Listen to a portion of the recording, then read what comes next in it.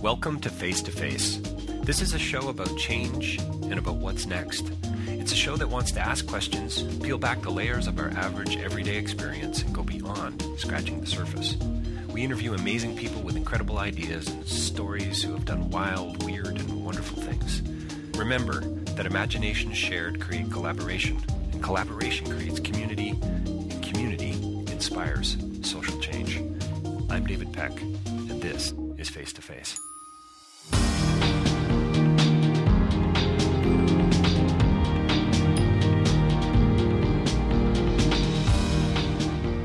So my guest today is a journalist, a former CBC journalist, Mark Bulgutch, who's written a book recently published by Douglas and McIntyre. It's called That's Why I'm a Journalist, subtitled Top Canadian Reporters Tell Their Most Unforgettable Stories. He's a Gemini award-winning producer.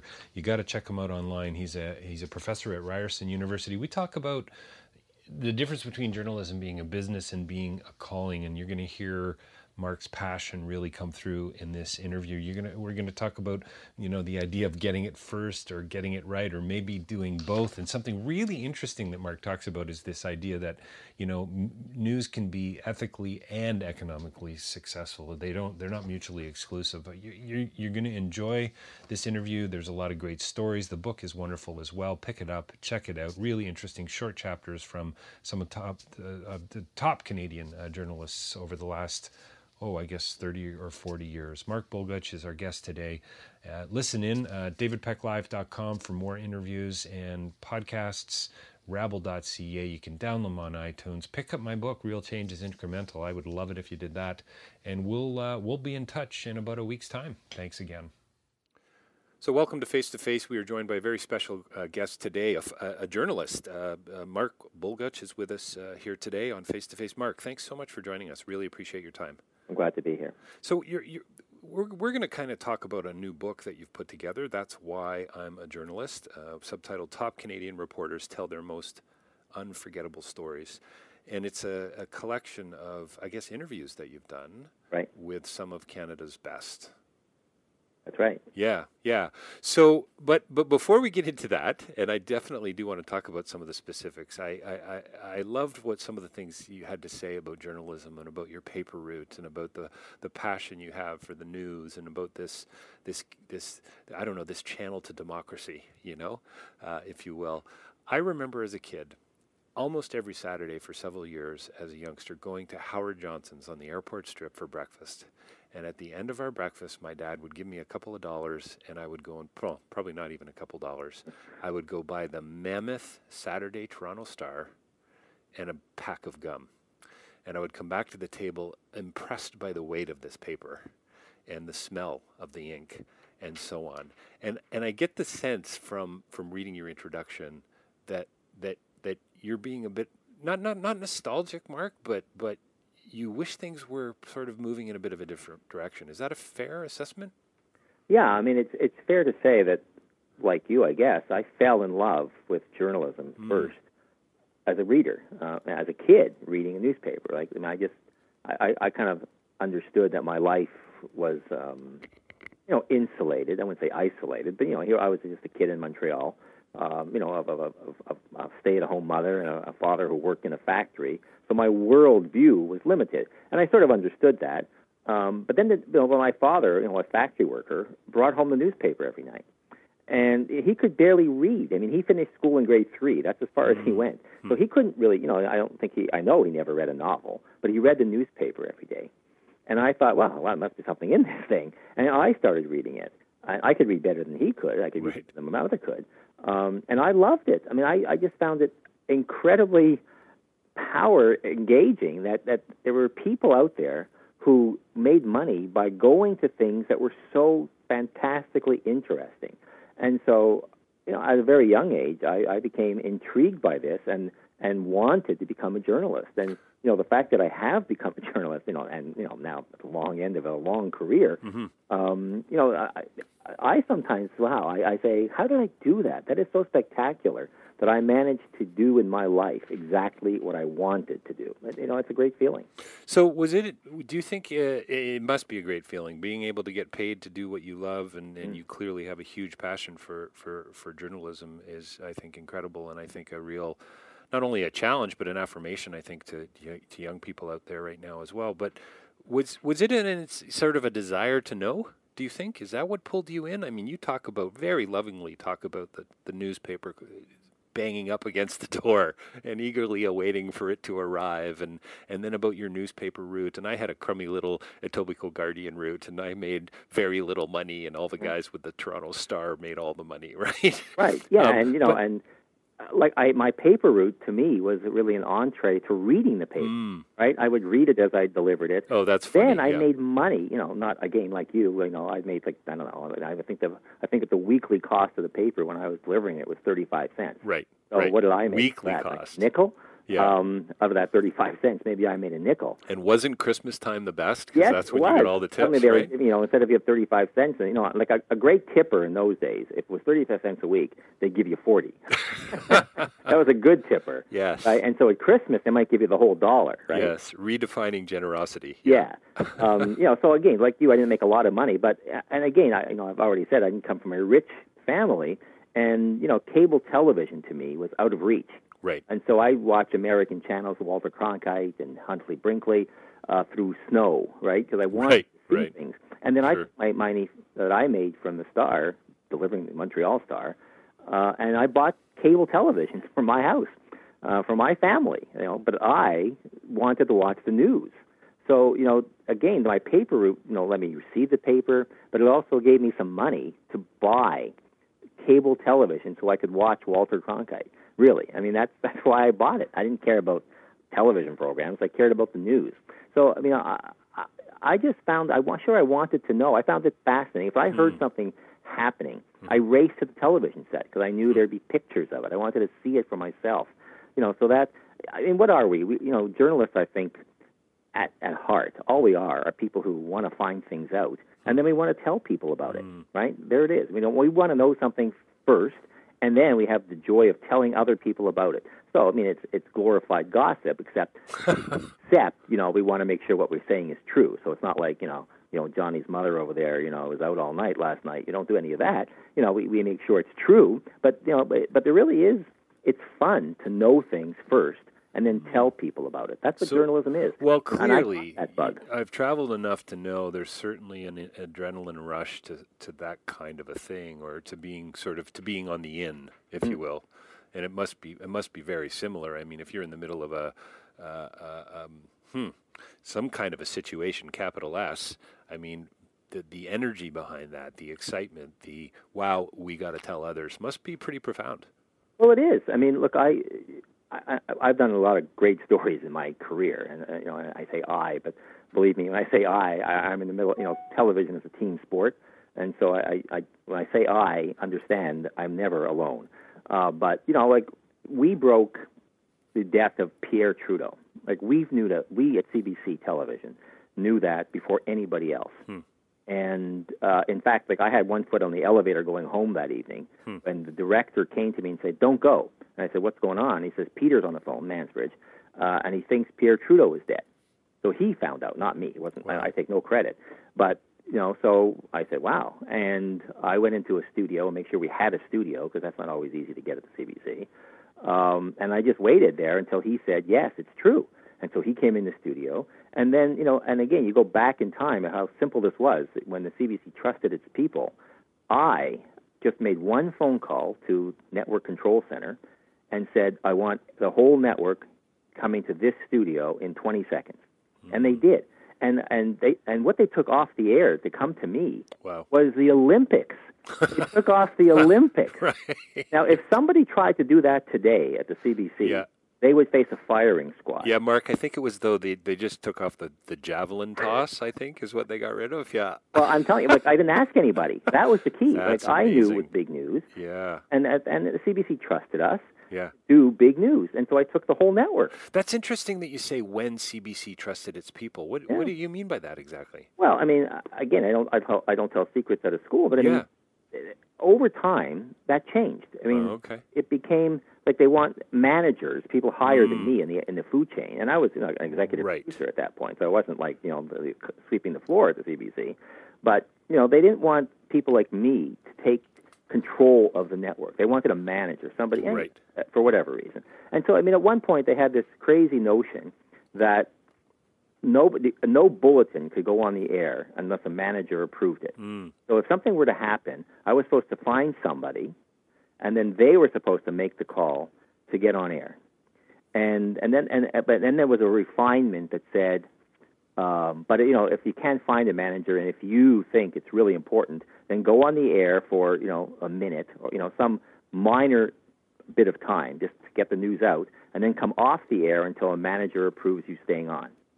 And look, I looked at this and I said, "You've got to be kidding." I said, so let us assume for a moment that they shoot the Prime Minister. You want me to go on for 1 minute and come off and go back to regular programming? That makes no sense.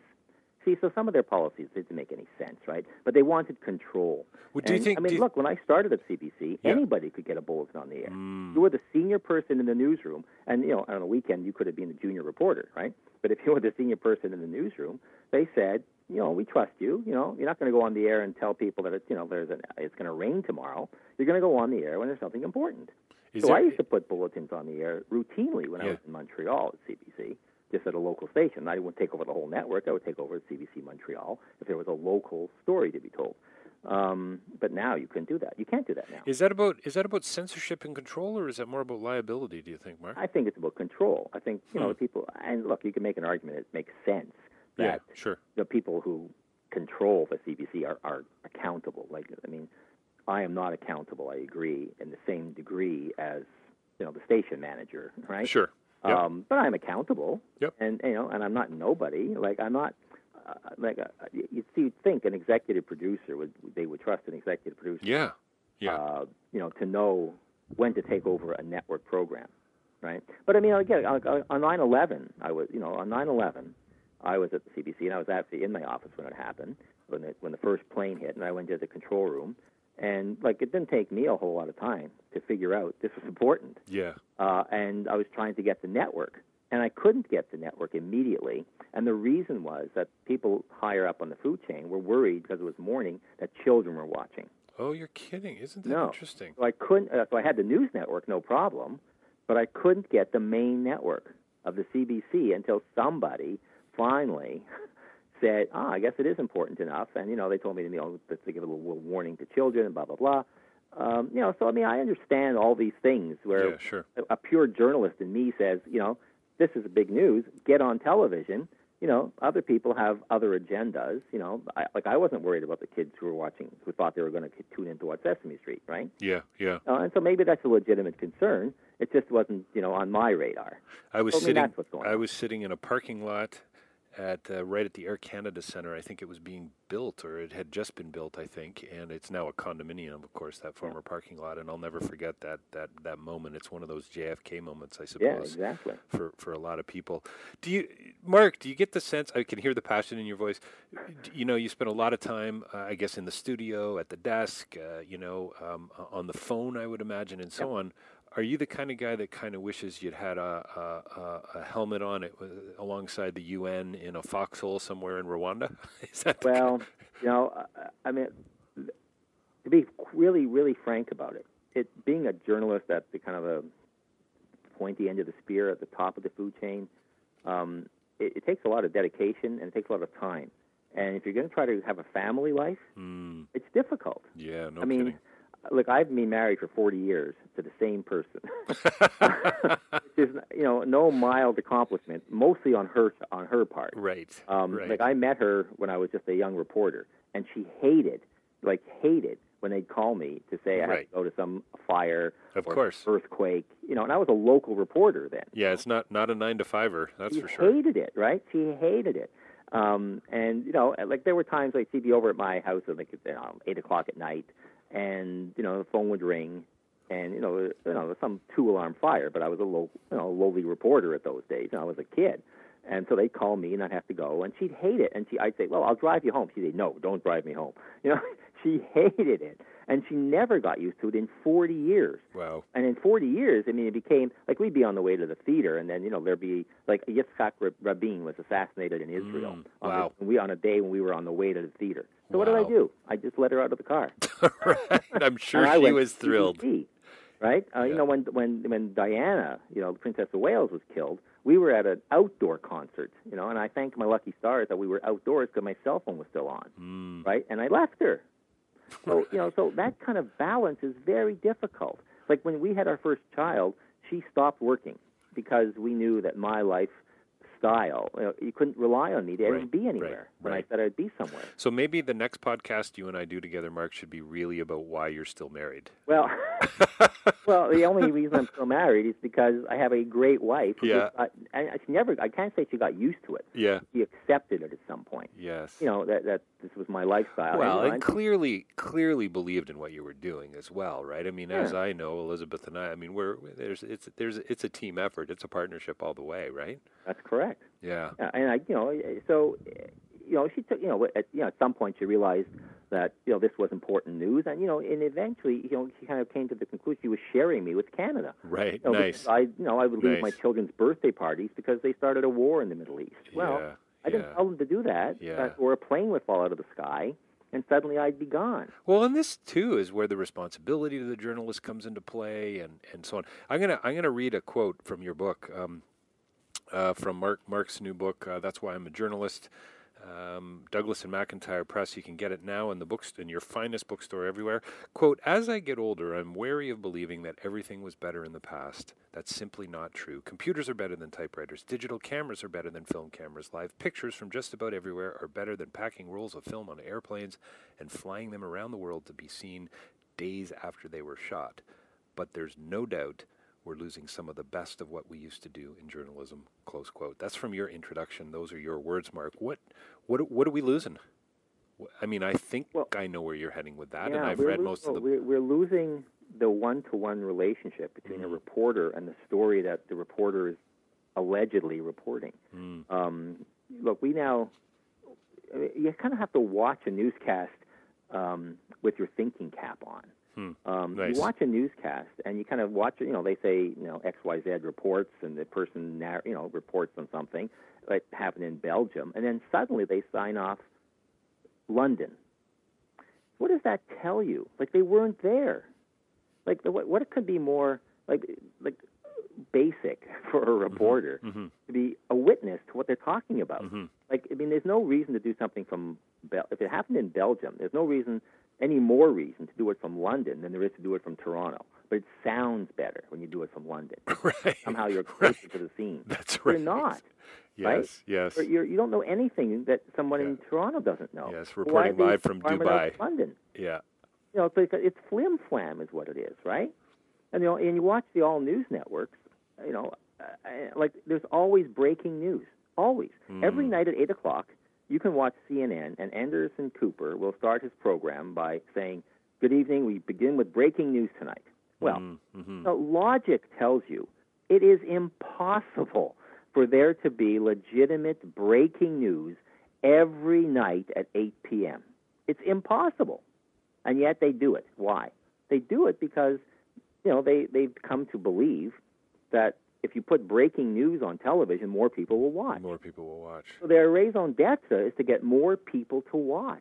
Well, I like to have people watch programs I did, but, there should be a limit to what you're willing to do. They put breaking news. These guys, I was watching one night when the Pope was in New York, a couple of months ago. Yeah, a couple of months ago, yep. Yeah, and, I was watching, and suddenly they put up a breaking news banner at the bottom of the screen, right? Breaking news. What was the breaking news? The breaking news was that the Pope had now reached the spot where he would be sleeping that night. Monastery or wherever the hell he was going. Right. And how does that qualify as breaking news? Under what criteria are you using? That's awesome. To make that. It's not odd though. This happens all the time. Oh man. That's why it's so terrible. CNN used to they call it a live bug. The word live in red. at the bottom right of the CNN screen. Anyway, the CBC sometimes put it on the top left. Other networks put it wherever they want. When there's something live on the screen, because again, it attracts viewers. That's the only reason. Right. But CNN now leaves that live bug up all the time, even when what I clearly see on the screen is not live. Right. Well, I mean, so what's live? They push the button to get the tape rolling. That's good enough to put a live bug on the screen? It's not. So I mean, I'm not saying you shouldn't get viewers. I'm all for viewers. Yeah, of but course. There should be some things you won't do to get viewers. Well, I think we need to talk a little bit about the ethics behind that, but I want to just go down the road of the Twitter-like universe and the Facebook-like universe that we're in. I mean, as somebody sent me a note this morning, I was kind of complaining about the noise of Facebook in my own life and trying to sort of, compartmentalize it or filter it or whatever. And he said, well, hey, don't forget, a lot of change has occurred through Facebook. I mean, political movements and money raised and so on. So there's a lot of value, but are we still trying to figure it out? Is that kind of where we're at? Sure we are. We all, I don't know where to begin. Like Twitter, for example. I like Twitter. Yeah. I don't tweet unless I really don't tweet. I mean, I think if I want to tell somebody something, I'll write a personal email to a person I want to get. Sure. So, but I use Twitter as a news source. Yeah, so do I. Yep. So I wake up in the morning and I look through, quick Twitter to see what NBC, CBS, CBC, CNN, they're all, New York Times, Toronto Star. I'm happy to quickly look to see if anything happened while I was sleeping, right? Yep. It's a great source, no doubt about that. Sure. But what happens? So you kind of look at something like, when the school kids were killed in Connecticut, right? At Sandy Hook, the school. Yeah, sure. Yep. Okay. So major news story. Okay, I understand that. Everybody understands that. So the New York Times, right? 150 years of building up credibility, right? But they think they have to compete in a world of Twitter. So that they were tweeting that day, and they were tweeting mistakes, right? The New York Times, which has spent 150 years building up credibility, right, will risk it all to get a 140-character tweet out before somebody else. Right. So they got the name of the gunman wrong, right? They put his brother was the gunman. They got they tweeted out that he used a handgun for this and a rifle for that. That was wrong. They had to at one point they had to correct the correction. Right. So I mean, what does that tell you, right? I mean, what can possibly be so important to get out and you're not sure? I've seen. Like I saw a piece in the Columbia Journalism Review, a serious piece that was headlined, "Does it matter if it's wrong?" Wow. I mean, that's not a world I want to live in when journalists don't care. Sure. And the argument was that eventually it'll correct itself, right? Because you can put something on the internet or on Twitter, I guess, and somebody will know it's wrong, and they'll correct it until it's finally correct, right? And then truth will come out. Well. That to me is the monkeys will write Shakespeare argument. It just that's not a world I grew up in. It's not a world I want to live in, really, where stuff goes out there and it may or may not be right, and eventually it'll be right. Right. What kind of journalism is that? So you teach at the Ryerson School of Journalism. Yeah, I do. What's your sense for where we're heading? I mean, you obviously have some pretty young, passionate students in your class. You probably have a few that don't really care to be there as well. But I'd love to. I teach at Humber College in their International Development Studies program, and I'd love to hear your thoughts on where we're heading. Well, I mean, I think one of the things I have to do with most students who think they want to be television journalists is through to them the difference between being a broadcaster and a journalist. Like being on TV is not the same as being a TV journalist. Okay. And again, the industry though, the business, whatever you want to call it, I never thought of it as a business or an industry. I thought of it as calling. But anyway. Right. What a television network now does to a reporter. I mean, never mind you're in London and they force you to voice something that's in Belgium, right, where you know nothing any more than you read in the wires, right? So you're really not a reporter when you do that. Right. But let's say they actually let's say you're in Washington and something's happening in Oklahoma, and they actually send you there. Imagine. Okay, now we're on to something. Okay, but do they let you actually be a reporter? You go there, and of course you have duties to the news network, right away. So you have to stand in front of a live camera, right? So you're standing in front of that live camera and talking, maybe twice an hour. Mm-hmm. Well, okay, so how are you actually going to go and see what's happening if you're standing in front of a live camera talking about it all the time? And while you're there, let's do a little Twitter, right? Right, sure. And could you knock off a piece for radio while you're at it? And maybe you can do a couple of paragraphs for the online website. Right. And yet somehow you're supposed to craft together a piece for the evening, either the supper hour news maybe, or for the national newscast later, that makes has some substance to it. Like, when did you get time to go out and actually witness the event, talk to some people, figure out what's going on? That's what reporting is. Not standing in front of a camera and talking. I mean, look, again, major secrets. When sometimes we sent people to places, right, and they'd get there to get off the plane, they'd drive to wherever they had to be, wherever the satellite uplink was, get in front of a camera, and they'd start talking. We had to tell them from Toronto what was going on there. Right. They didn't know what was going on. They just got there. They were in a plane for 3 hours. So I love what you said earlier, Mark, about how, when I read the quote from your book about sort of the question mark around kind of where we're heading and the digitization of news, I suppose you could say, but your immediate response was, we're losing the one-to-one relationship, and that's essentially what you're saying here. You're not standing in front of a screen. Sure, you might have to do that, and maybe you got to write a little bit for Facebook and tweet occasionally, but for the love, get in front of, make actual physical contact. Yeah, like, see, you're a reporter. Report. What is the definition of reporting? You go out, you see what's happening, and then you tell people about it. But we're taking out the see what's happening part. It's like, when there's, if something's happening in Belgium and you're in London, how do you know what's happening in Belgium? Right. Only by the pictures that are coming in, and from the wire copy which you hope, so it's Associated Press or Reuters writing about it, and you hope that their people are there at least. Okay, so but you can do that from anywhere now, right? You can do that from my basement in Toronto. I don't need to be in a television network. Yeah. So you want reporters to report, to be real reporters. So I mean, if you watch a newscast carefully, you can sometimes wonder, why are they using this reporter that way? And you asked me about my experience at university. I mean, interesting. Not too long ago, when René Angelil had his funeral in Montreal, and I showed the piece to my class. I guess it was a Friday, the funeral, and I showed it to my class on a Monday. And the piece was fine. There was a sign off. It was all fine. And then I said to them, "What do you think of that piece?" And they all said, "Oh, she was very good. She was, she captured the emotion of it, and blah blah blah." And I said, "Okay, where was she?" And they all said, "Well, she must have been in Montreal at the church, right?" She wasn't. She was in Toronto. Wow. And she didn't say that. Wow. But there was no sign-off that said, Montreal. I knew where she was. Yeah. They didn't. They didn't even, so here are journalism students who didn't pick up on the fact that this person was not there.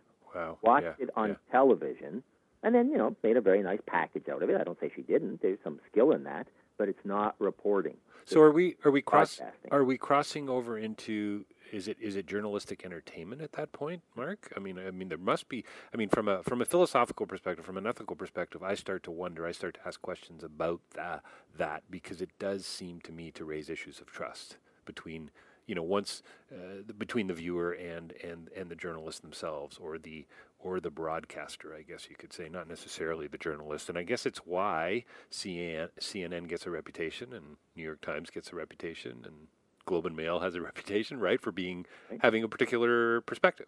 Right, and that's why it's dangerous when you start playing in a world where you can lose your credibility. So, I mean, I agree. I grew up believing that credibility was really, really very important, and it was so easy to lose.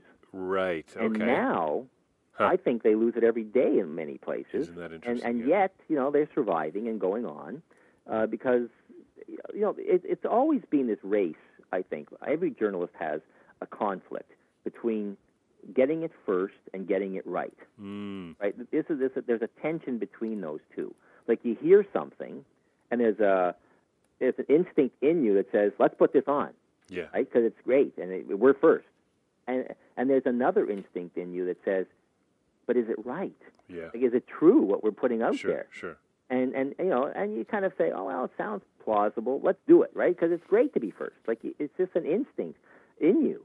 But again, I can give you an example. 9/11 is a good example for me of that. And again, I tell these stories, and I don't want to sound like I'm heroic doing any of these things, but this actually happened. I was in the control room that day, like for 20 hours, and at some point, I guess in mid-morning, somebody called me from our newsroom to tell me that high-rises in Toronto were being evacuated. Yes, I worked at 200 Bay at the time, Mm-hmm. and we were in the basement, Mm-hmm. and they actually did in fact clear us out. Oh, they did. And some people stayed, but I think but what was interesting, and this was of course pre-Twitter and so on, and but yeah, word traveled fairly quickly. But anyway, not everybody left. I don't know about any other buildings. Someone says to me from our newsroom, she says they're evacuating buildings in downtown Toronto, and I said, okay, thanks, and I didn't put it on. Yep. And then she called back and said, maybe you didn't hear me. They're evacuating. I said, okay, I heard you. But is it true? How do you know? How do you know? How do you know? Yeah, That's what you have to ask, right? It's good. And she said to me, well, my aunt's cousin's brother works in one. That's awesome. And I said, I love that your stuff. aunt's brother's cousin works in one, and you're telling me I should put this on national television? I said, look, you're in downtown Toronto. Yeah. Can you send somebody outside and have a look, and then call me back Right. and tell me if it's true or not? Oh, that's pretty funny. Yeah, and Yeah. of course, Yeah. that's madness. But if you put yourself in my position, I'm thinking, well, it sounds plausible. Yeah, sure. Certainly plausible, Sure. and it'd be neat to be first. But all you have to do is ask that short question: how do you know? 4 words, right?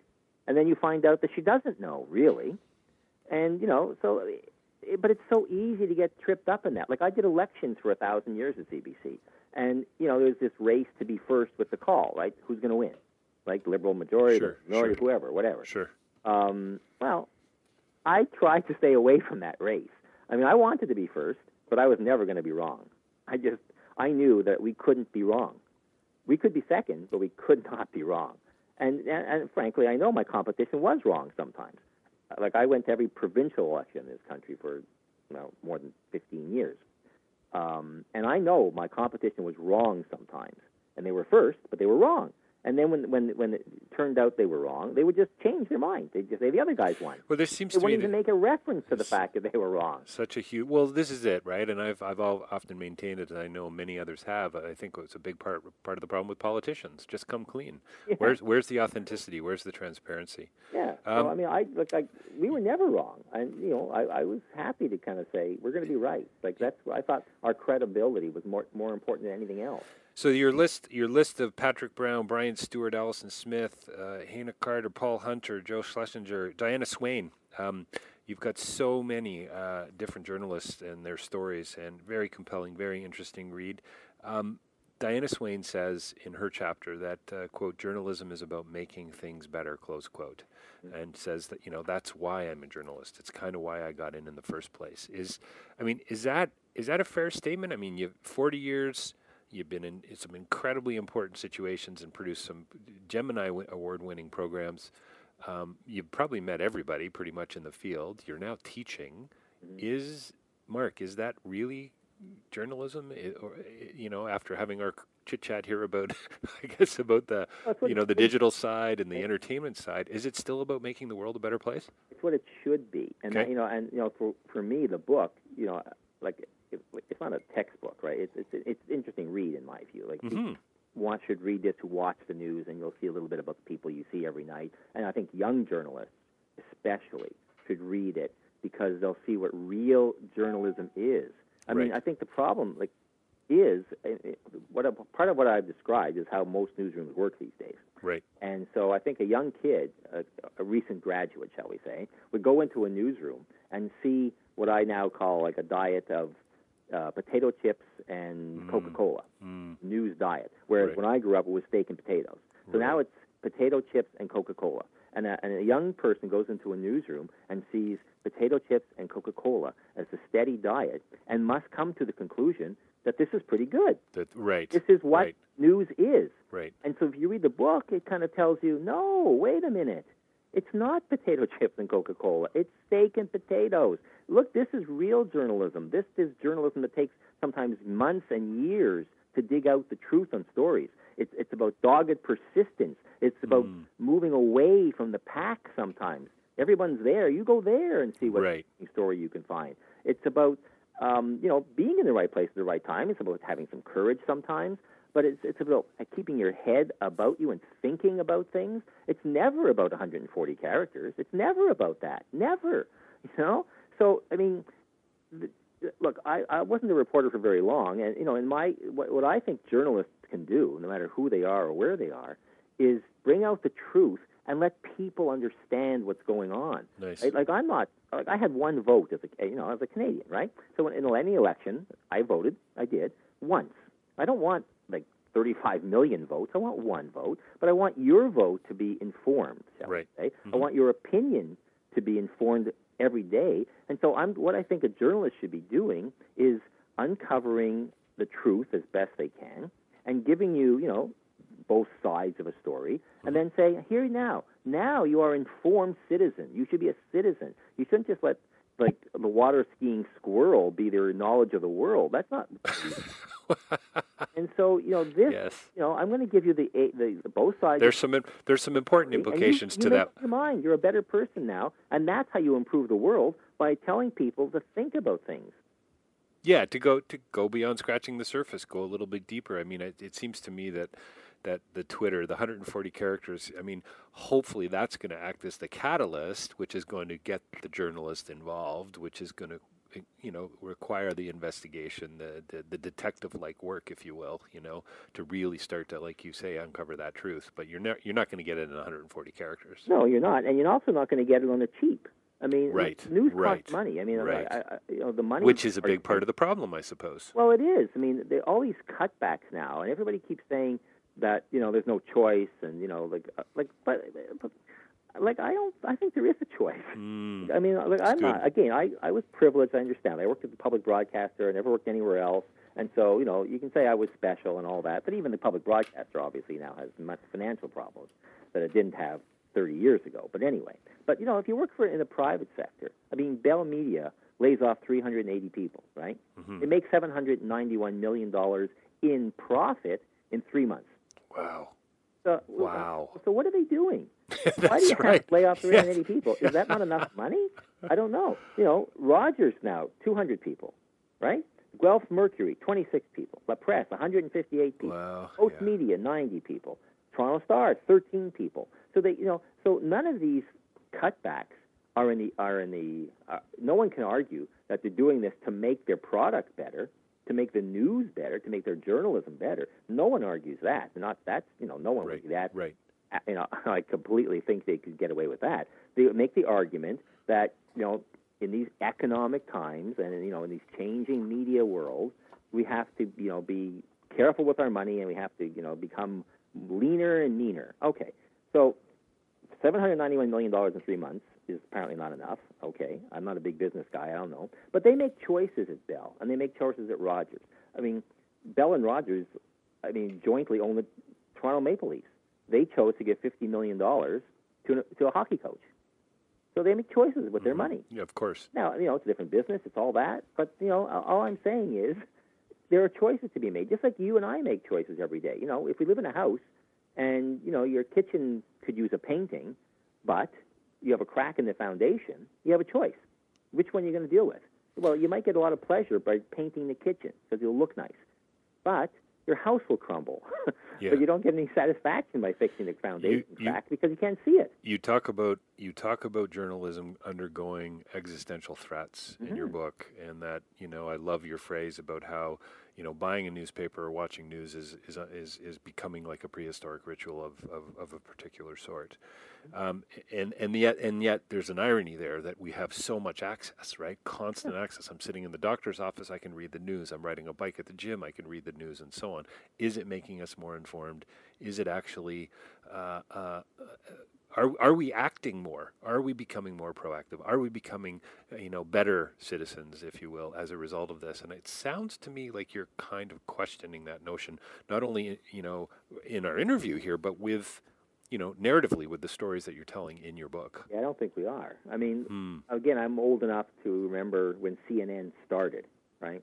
When CNN started, the first 24-hour news channel in the world, a lot of us and a lot of, experts said this was laughable, that it'll never fly because there isn't 24 hours worth of news every day. Right. And we were right about that part. Right. There isn't 24-hour news every day worth putting on television. But what they ended up doing, because they were on for 24 hours and there isn't enough news, is they started putting blather on, right? They would talk about stuff all day. Right. So you get all these talking heads. So now if you watch what they call an all-news channel, it's not news at all. It's just blather. They just talk and talk endlessly. I mean, about Iowa and about New Hampshire and about this and about that. It's just talk. It's not news. And then they put in the corner, they put these countdown clocks, but the countdown clock not 20 minutes away. We're only 18 days away from the next Republican debate. And they have a countdown clock on the screen. Who sits there for 18 days worried about when the next debate is? Nobody. It's just craziness. It drives me crazy. I bet it does. Yeah. But, because we're not better informed at all. No, we're not. You'd be much better informed if you read one newspaper a day, and if you watched maybe one newscast at the end of the day, a newscast that tries to bring the day together, and if you maybe heard a radio newscast once during the day, and maybe checked your Twitter feed just to see if anything was going on, you'd be much better served than if you sat in front of a television all day or in front of Facebook all day and just kind of watched the stuff that they just let flow over you. It's gunk. It's not worth your while. Don't bother. I have to make a confession that for several years I got most of my news from Jon Stewart, so I apologize, Mark. Yeah, but that was smart. That actually was smart news, you see. But you had to know something going into Yes, indeed. Yeah, you have to be, informed going in for sure. And sadly it was often mostly American news, but he did bring a pretty interesting global perspective as well from time to time. Hey, Mark, I've really enjoyed our chat today. I so appreciate your time. I'm going to have to wrap it up here in a second, but you sound still so hopeful. There's an edge of cynicism, of course, or maybe it's just stark realism, or maybe it's just you're an old nostalgic fart on some level, Mark, and right? I mean, I'm sure you've been accused of that. Oh, yes, absolutely. And I am, but I don't want to be cynical about things. I really don't. Yeah. I mean, I want to be hopeful, and I'm sort of, it's hard to be hopeful or optimistic in this, but if there is hope, the hope is that change will come from the top. I mean, I don't expect my students to come out of university and change the world because, they want a paycheck. And if someone says, write this story and you weren't there, well, okay, they're going to write the story. Yeah. So it's the people at the top who I blame. It's interesting. Okay, that's good. Kind of say, we aren't going to do anything to get one more viewer, to get one more dollar. We're not going to do that. And, it's not just me, thinking this. I mean, that's the amazing thing. You go back into time, and again, you have to be of a certain age. But, I was in university still when there was a Senate, a Senate. Imagine the Senate doing something that's actually good. They had a report on the mass media in Canada. Right. And they concluded that this isn't a direct quote, but it's always stuck in my mind, that, Canada as a country shouldn't tolerate a situation where the public interest in so vital a field as information is dependent on the greed or goodwill of an extremely privileged group of businessmen. So they were telling you that you can't have big business running news operations. And then we did it again in 1980. There was a royal commission that looked at newspapers, and their conclusion was clear.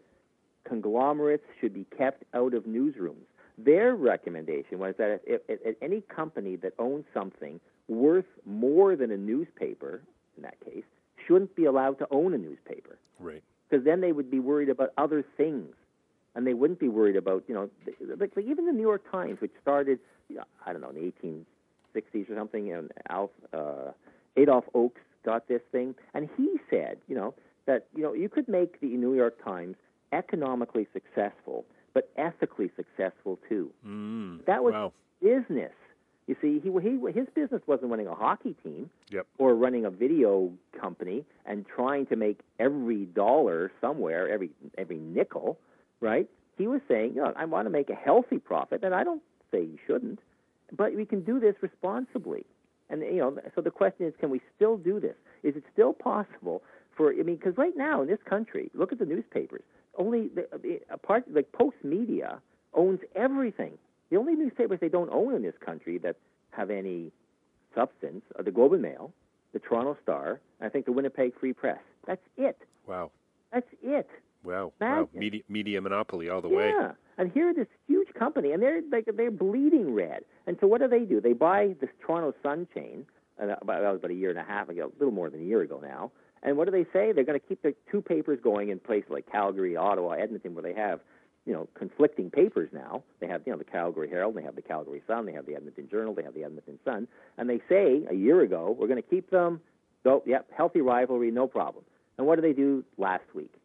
They say, okay, we're going to keep the Ottawa Sun and the Ottawa Citizen, but they're going to work in the same newsroom now. And the same reporters are going to go out for both papers. One reporter is going to go for both papers, and they're going to bring it back to the newsroom, and they're going to write their story, and then some editor will massage it so that it is one style for the Citizen and one style for the Ottawa Sun. Is any of this good? Right. Anybody think any of this is good? How can they? It's just not. But the change has to come at the top. Post Media is never going to do what's right unless someone forces them. Yeah, and I think, in the field I work in, development, it's without a doubt it's top down, but, there's also something to be said for that bottom up like nature of your students who are coming out, and hopefully at some point, in development, in journalism, in business, that people are going to start to figure out that you can do things ethically and economically that are going to be successful, to quote your own phrase. I think it's wonderful. Mark, thanks so much for joining us today. The books, That's Why I'm a Journalist, Top Canadian Reporters Tell Their Most Unforgettable Stories. It's available now. Mark Bulgutch here today with us and sharing a whole lot of wisdom about journalism in Canada. Mark, I really appreciate your time and your commitment over the last 40 years to, getting it right. What was the phrase again? Getting it first and getting it first and getting it right don't necessarily have to be in conflict, I would say. Nice. Well, listen, I hope we can do a part two, Mark. Great. Thank you very much. I enjoyed doing this. Thanks for your time today.